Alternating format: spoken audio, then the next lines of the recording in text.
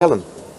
Simon, thank you very much. Some parts are now up to 25 days with rain here in the UK. The rivers are not responding, or they're responding and they're not subsiding quite so quickly. And with more unsettled weather come, there is potentially more woes to come with that rain. As I say, there are a handful of flood warnings still out.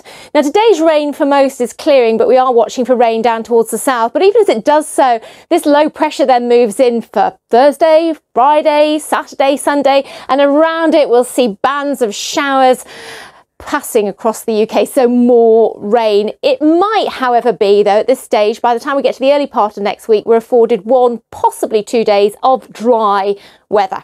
And it's certainly an improving picture out there. This is Brecon in Powys, taken very recently. The sun is coming out across many areas. This is the rain that we had to start with, dragging its heels in Scotland and then potentially coming back in across the southeast of England. So we will keep an eye on that, because that could bring another 5 to 10 millimetres of rain. But for most, very few showers this afternoon.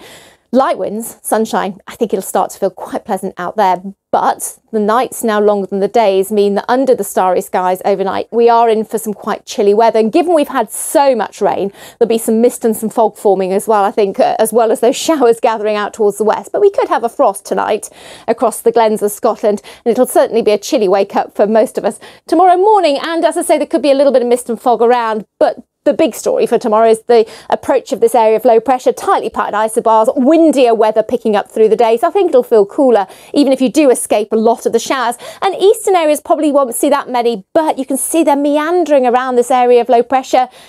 And with low pressure close by, they will be torrential, some of them with hail and thunder and lightning, most certainly. So yes, it will feel a bit cooler, and it does look quite a turbulent day. And it doesn't stop there. That continues through Thursday night and Friday.